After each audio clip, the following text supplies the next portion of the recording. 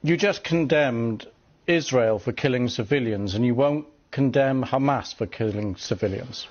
How many times you have interviewed Israeli officials, Louise? Hundreds of times. Hundreds of times. How many times Israel have committed war crimes right live on your own cameras? Do you start by asking them to condemn themselves? Have you? You don't. You don't. No, I'll answer that question. You don't. You know why I refuse to answer this question? Because I refuse the premise of it. Because at the very heart of it is misrepresentation of the whole thing. Because it's the Palestinians that are always expected to condemn themselves. I mean, come on, this is a political conflict. We have been denied our rights for a long time. So this is the wrong starting point.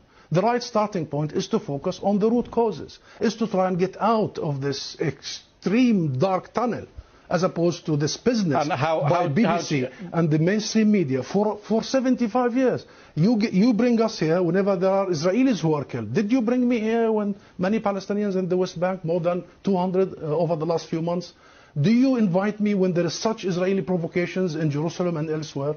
Because what Israelis have seen, which we started by saying tragic, the last 48 hours, the Palestinians see every day for the last 50 years.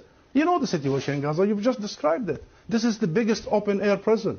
Those people, 2 million, have been taken hostage by Israel for the